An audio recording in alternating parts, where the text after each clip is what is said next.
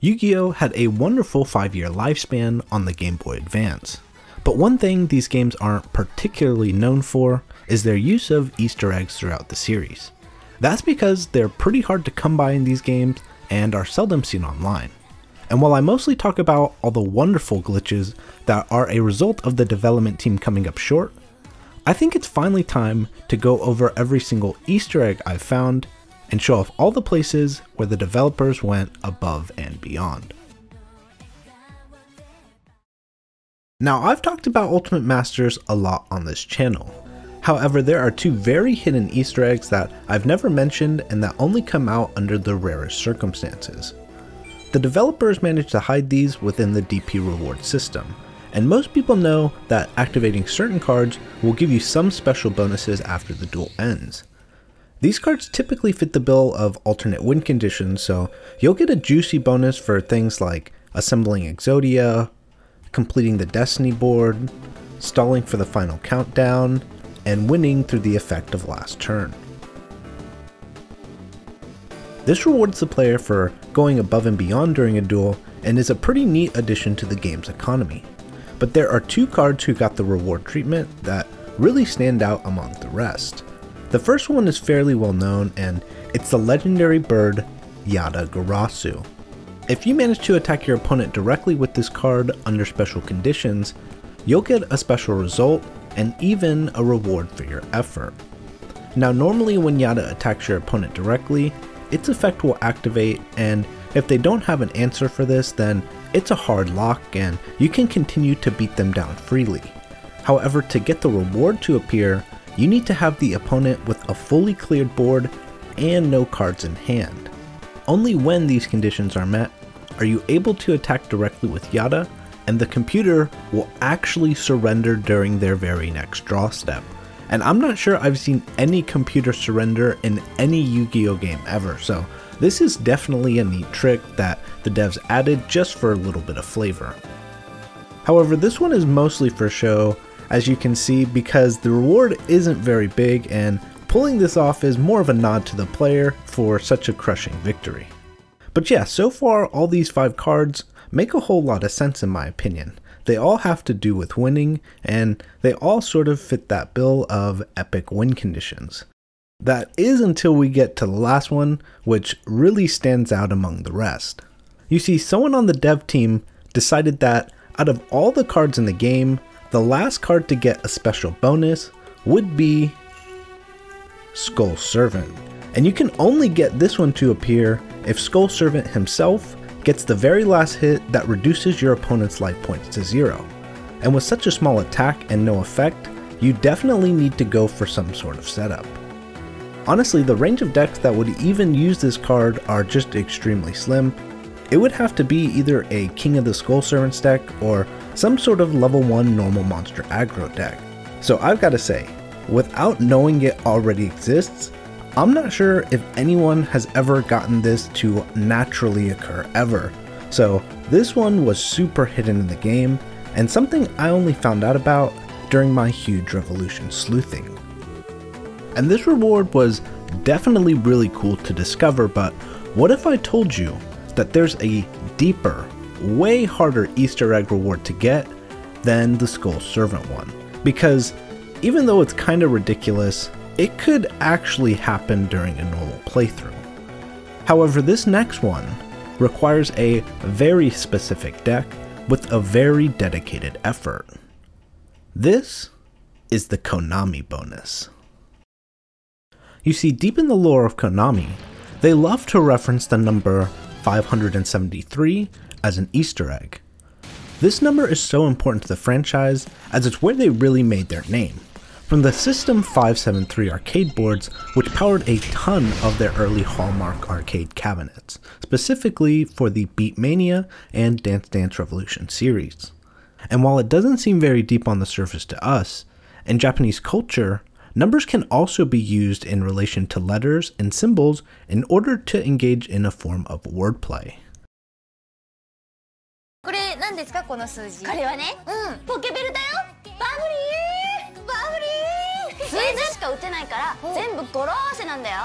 聞いたことある。あ、じゃあこの今送ってくれたやつは何ですか？これは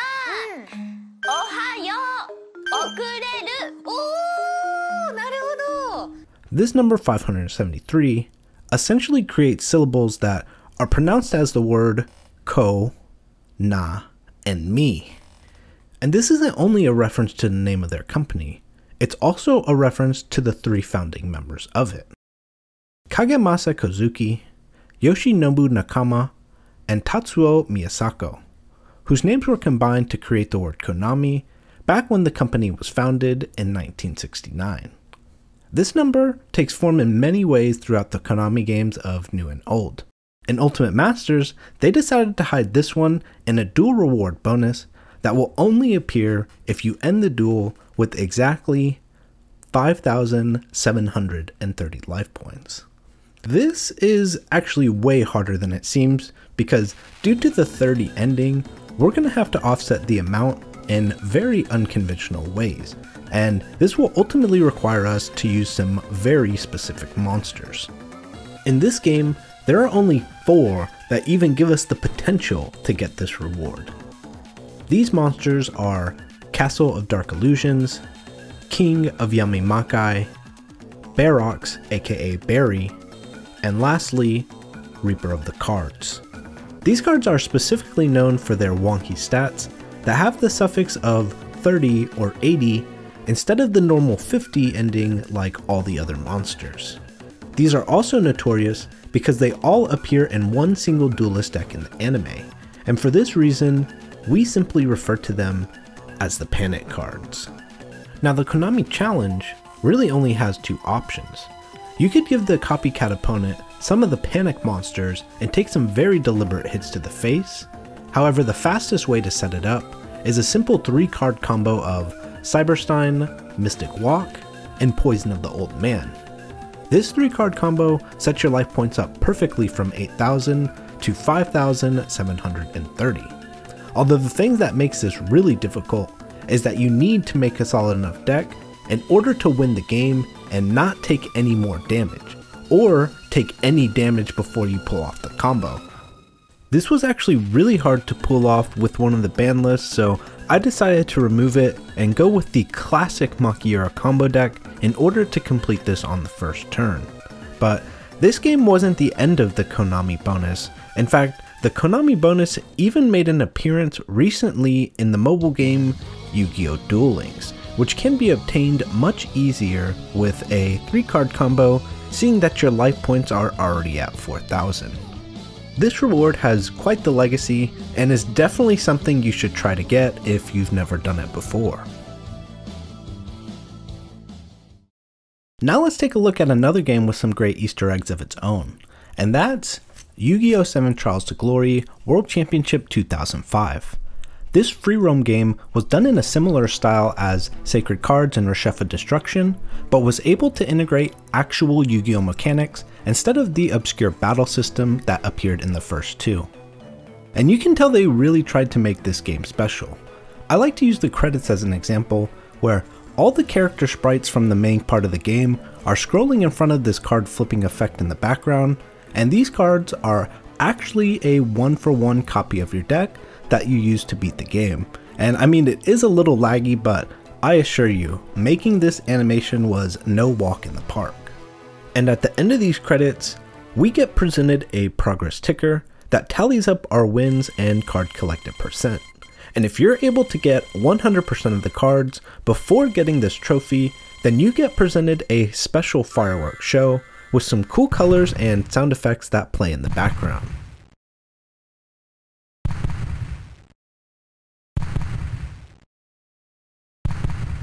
There's even a second version of these credits that play after you fully complete the game and show the end game enemies seen in the post game area instead of the main game enemies, and then it shows a special full screen sprite with all the trophies you obtain in order to fully complete the game. Considering most of the Yu-Gi-Oh! Games don't even have a real credits menu that play at the end of the game, this is a really nice touch, and while these are fairly known on the surface, there are a few hidden Easter eggs in this game as well. Now my favorite one has to do with the trophies, and I haven't seen anything about this online yet, so hopefully this will be news to some of you. You see, every time you win a tournament, you get presented a trophy on a special screen with falling confetti to celebrate your victory. Most people only see the screen for a few seconds before pressing A or B in order to collect their money and go home. However, there's a special animation that plays for every single trophy only if you idle on the screen for an entire minute. And this may not seem that hidden, but trust me, this feels like forever whenever you sit there and wait for it, and this is only something people would find by accident. One eternity later. After finding the first one, I was determined to go back to the game and see every single one. And so this is what I came up with.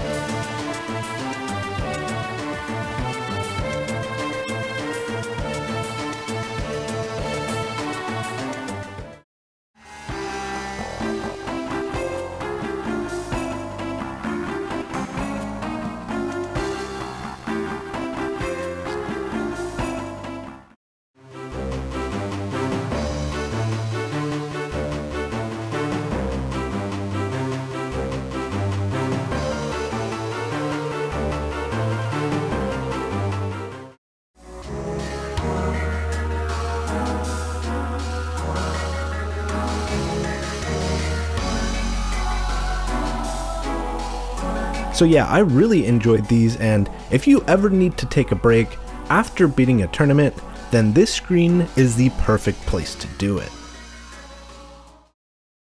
Now I'd say the most well-known Easter egg in this game is the Konami code.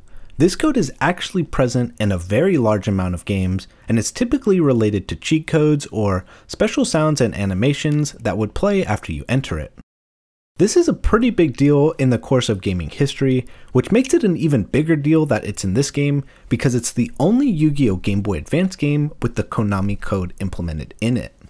It doesn't do anything too crazy in this game, as you're only able to use it after you've won the National Championship trophy, and entering it simply lets you rewatch the credits again. But this code would actually come to haunt this game, because not too long after its release, a user by the name of Keyblader1985 discovered what we call the shop glitch. This is a crazy underflow glitch that lets you obtain an unexpectedly large amount of cards right as the game starts. This will cause the game to freak out quite a bit, which can lead to a ton of cool possible outcomes. However, the important part about this is that it overwrites parts of the game's memory and affects your written save file data. Very often, this will overwrite the part of the game's memory that is related to game progress, and it will trick the game into thinking that you've beaten the game already, even with no wins and no trophies. So basically within seconds of starting a playthrough, you're able to perform the shop glitch, then instantly enter the Konami code and watch the credits roll of an at least 4-hour minimum playthrough game. And people really do love these sort of glitch playthroughs, which is why 7 Trials to Glory has become rather infamous and inspired many short speedruns and playthroughs of the like. Honestly, considering no other Yu-Gi-Oh game had a crazy glitch that messes with the game's memory like the shop glitch, the Konami code could not have gone in a better game than this one. So shout out to Konami for that. But we also did get some wonderful Easter eggs in the post game. And normally, this area looks like this, with not a whole lot going on. But after you obtain the very hard to get survivalship trophy, a Shadow World card shop appears every day except for Saturday. This is neat because every day a different villain is tasked with manning the shop and has their own special set of structure decks related to their character, which you can buy from only them. However, this place is pretty expensive, so you're probably not going to visit here very often, which is why it's super cool that the devs decided to add some special greetings that the merchants will give when you visit. But the best ones are Arcana, who tries to brainwash you into buying stuff, and Seeker, who says he just wants to go home, or that he doesn't get why he has to watch the store, considering he's the strongest rare hunter out of everyone. And that is pretty true. And actually, if you look long enough, you're going to find one very specifically priced deck for sale from Merrick with a number that you should come to recognize by now. So this card shop is pretty awesome, but we of course can't bring up the post-game world without mentioning that Konami brother Solid freaking Snake from Metal Gear Solid makes a cameo here. He's of course sporting his classic cardboard box disguise, which is widely used throughout the Metal Gear Solid series, and in this game, it's appropriately a Kaiba Corporation cardboard box that you can actually talk to or duel if you wanted to. While he normally sits still in a corner somewhere, if you manage to visit him on the right day, you will get to see the rare sight of him walking around in his box, snooping around the premises. And like I said, you can duel him, but his deck is just the same deck list that the other endgame opponents use, but either way, this has got to be one of the hypest crossovers in Yu-Gi-Oh! History.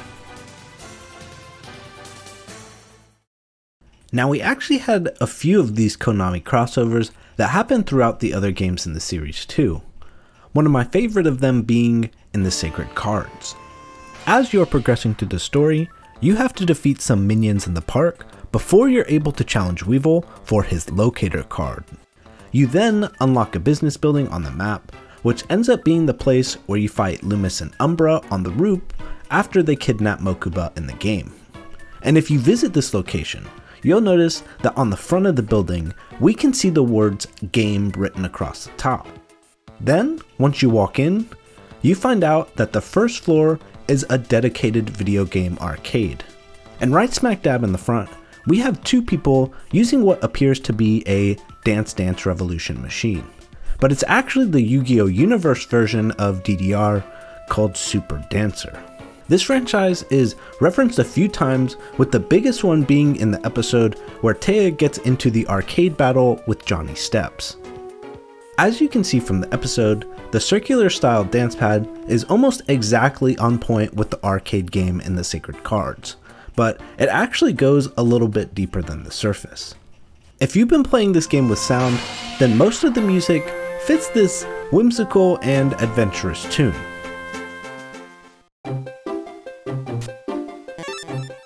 But the second that you entered the building, you're met with an absolute banger of a song that almost seems out of place. You might also notice that this song is only playing on the first floor of the building as well. And this is no coincidence, because this very soundtrack is actually from another Konami series called Beatmania. This franchise was one of the greatest pioneers of the rhythm game experience back in the arcade dominant era, and early in their cabinet making days, they would come to feature a song which we know as Miracle Moon.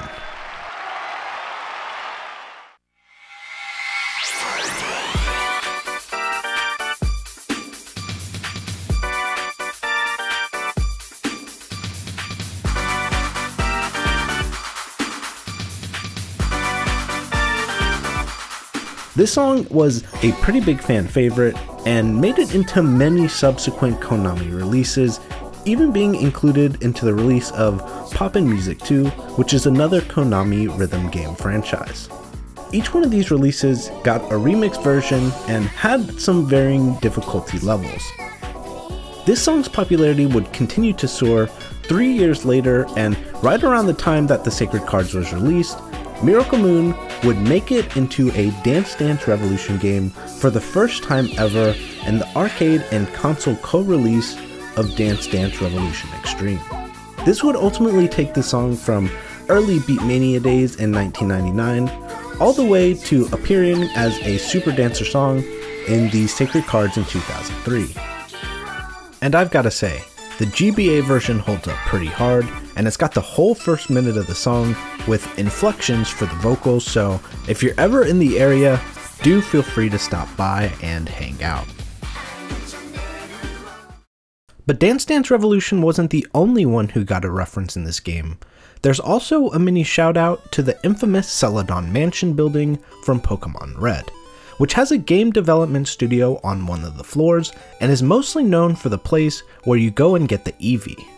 And for this, they decided to make the third floor of this building also a game development studio, but much smaller, as what I assume to be a sincere gesture to the Pokemon games for providing them inspiration for this game.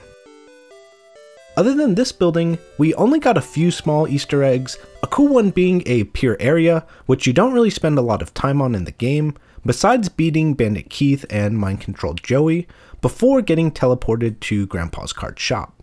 But if you visit this area again later in the game, it actually has two sub-areas.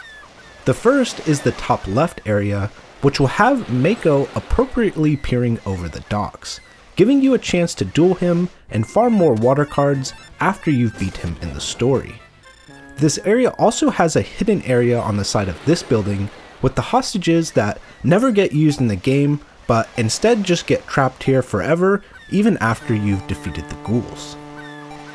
And I'd say the last little cool thing this game did was change the dialogue for every single NPC to mention something about the upcoming finals once you've reached the end of the game. Many of them will give you praise for making it so far, or they'll warn you that Kaiba and Yugi will be very hard to defeat. But an unlikely friend in these times is actually Rex Raptor, who instead has a dialogue tree that will ask you how you're feeling about the finals before giving you some words of encouragement.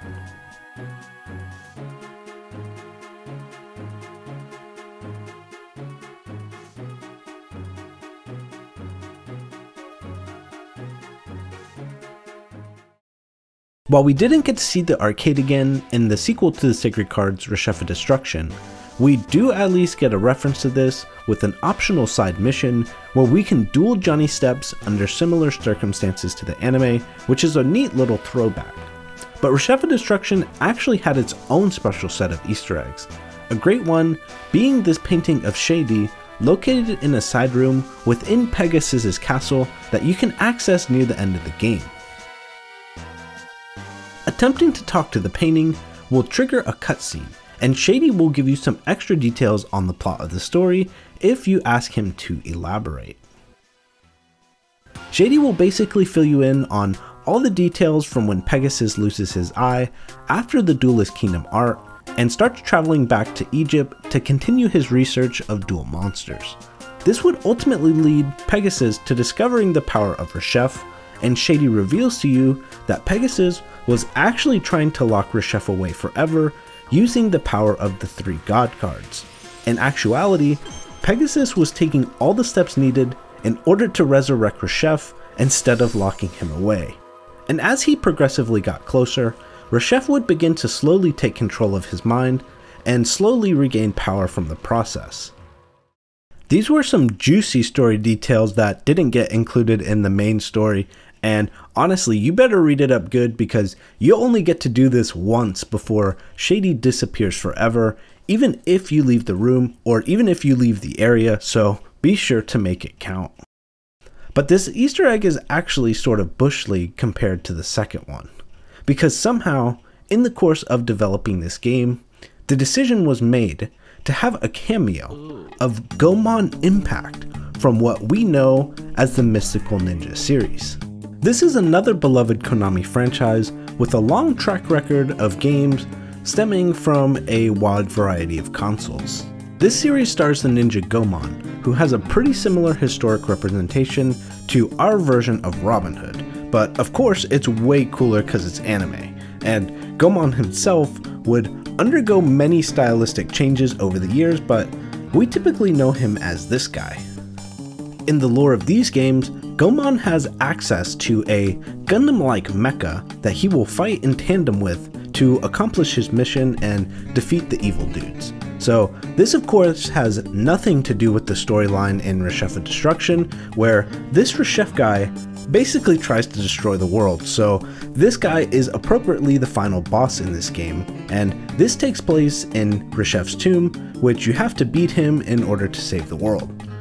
But as it turns out, someone on the development team was a pretty big fan of Gomon and devised a brilliant Easter egg that utilizes the password machine inside of Grandpa's card shop.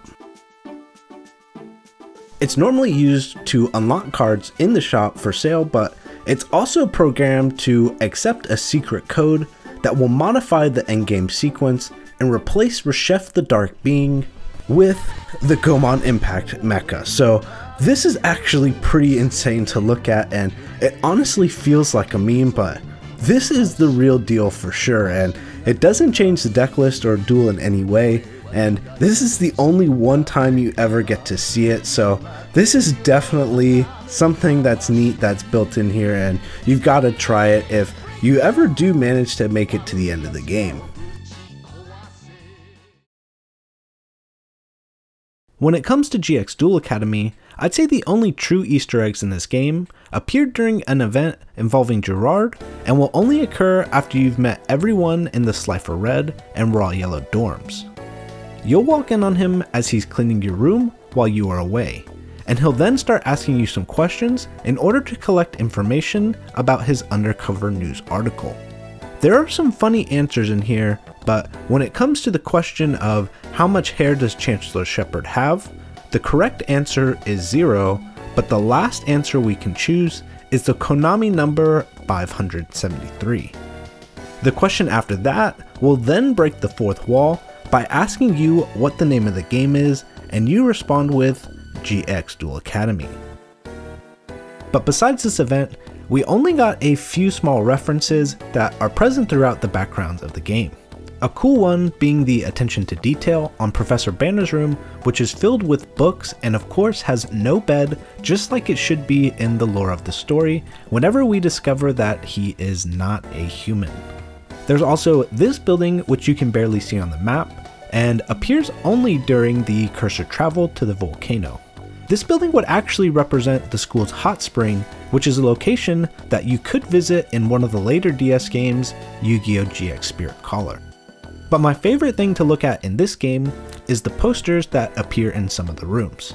And let's start with this one that is hung up in our personal room in the Slifer Red dorm. And you know, I couldn't figure this one out at first, but then I randomly came across this image on my Google searches, and it's almost a perfect match. And from this image, I was able to discover that this had come from a Yu-Gi-Oh! DVD box set cover that was only sold in Japan. And this was pretty cool at first, and then I realized Jaden doesn't even stay in this room himself, so we just have a picture of our boy chilling in the room, and that's not sus at all. There's also some cool posters in the card shop of this game, although they become hard to see once the dialogue has started and you can only see them for a second. And upon further analysis of these, I've been able to identify a few of them. For example, I know this poster here is either related to the OCG exclusive Duel Monsters 4 Yu-Gi edition, but is most likely a reference to the cover of the Duel Monsters 3 guidebook with the hand straight up in the air and Merrick and Kaiba on either side. We also have this one on the counter, which is very easy to decipher, and it's a copy of Yu-Gi-Oh! Dungeon Dice Monsters for the Game Boy Advance. And over on the left, I'm not gonna lie, this one, no clue. But this one on the very far left, I've concluded is most likely a scuffed copy of Yu-Gi-Oh! Worldwide Edition Stairway to the Destined Duel. I mostly suspect this, as you can kinda make out Kaiba's face and jacket on the right, and it looks like they went with a green jacket Joey instead of the normal blue jacket over on the left. And this is what I can only assume to be Yugi in the middle, somewhere. After taking the time to identify these, I started to notice that there were a few of these references in the other GBA games as well. For example, that same guidebook cover from before is also hanging in your room in 7 Trials to Glory, and it can even be seen in the main card shop in the Sacred Cards with that same exact color scheme. Also hanging in this card shop is what I believe to be a more color accurate version of Worldwide Edition compared to the one before, seeing that Joey has his blue jacket on this time. The last one I recognized in here is a pretty solid pixel rendition of the Dark Duel Stories cover hanging over by the password machine. We could also see Dungeon Dice monsters sitting on the shelves of Grandpa's card shop, and in our room, I had originally thought this to be a copy of Falsebound Kingdom, but I've come to discover that this is most likely the Japanese version of Dungeon Dice monsters oriented on its side. And this room is actually the same in Reshef of Destruction with some small changes, so this is a pretty neat little testament to their very first GBA game. And some of these other ones in these rooms are pretty hard to identify. I've never been able to figure out what these two posters are, and they're even seen in the arcade of the Sacred Cards as well. And I've always thought this was Slifer the Sky Dragon, but I'm starting to think that this is maybe a horse or something. I don't know, I need a better hobby. But the last little tiny Easter egg I want to leave you all with is this couple on a date at the aquarium in the Sacred Cards. You eventually have to duel both of them before you're able to challenge Mako, but the true treat in this is that the couple sticks together long enough to make an appearance in the sequel to this game, Reshef of Destruction. Truly a wholesome moment about love and sticking together. Which is what we need to do, so be sure to subscribe and stick around for other cool secrets I've got along the way. I'm gonna go try to talk to some random strangers who have their headphones on, so be sure to show me some love in the comments and stay tuned for that spicy Yu-Gi-Oh content. And a more red version of this art had appeared on the first disc